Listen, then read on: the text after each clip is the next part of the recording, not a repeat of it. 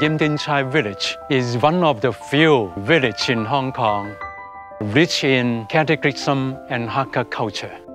I myself was born here. I took my primary education here up to 12. We have sea to catch fish and mud flat to catch crabs and shrimp.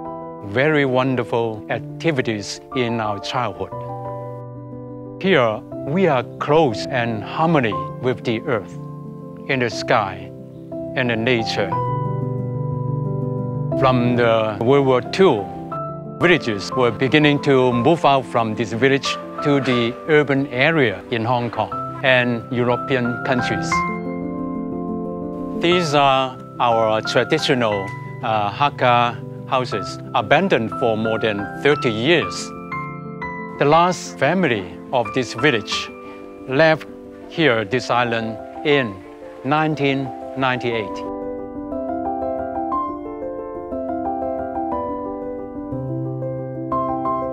The village started the conservation of the salt pan in 2011.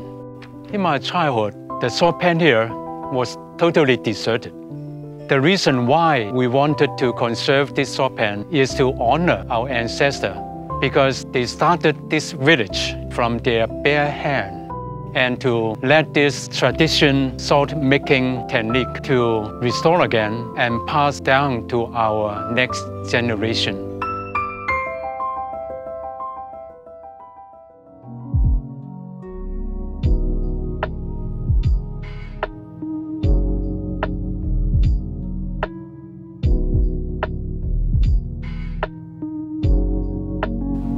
Starting at Yim Tin Tsai, we'll have 6 artworks and then 3 more at Sharp Island. Although the Arts Festival is located on the outlying islands in Sai Kung, but it's very close to you.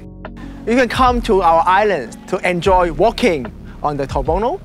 You can get your feet wet. Also, you can come to Yim Tin Tsai to enjoy the amazing Hakka cuisine. In Hong Kong, we always have a saying about a hidden gem of nature.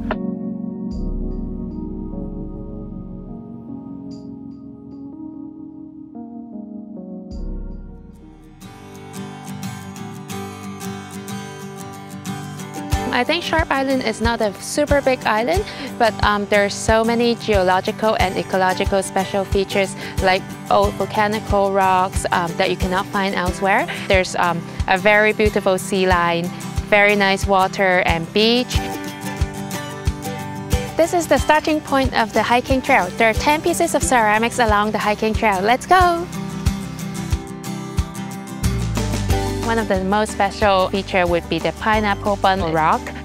At the same time, pineapple bun is something loved by every single Hong Kong person. So we wanted to make this the core of the whole storyline of the 10 ceramic pieces. So when people come here, they can search for the art pieces because they are sort of like hidden in the nature and all along the hiking trail. So it would be like a treasure hunt experience for them.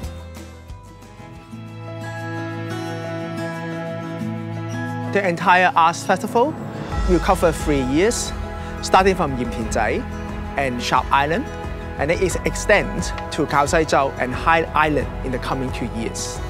In the coming 2 years, we hope to invite international artists to come. We hope that they will bring us a new insight and then a global experience, and then to let our visitors to enjoy another part of this.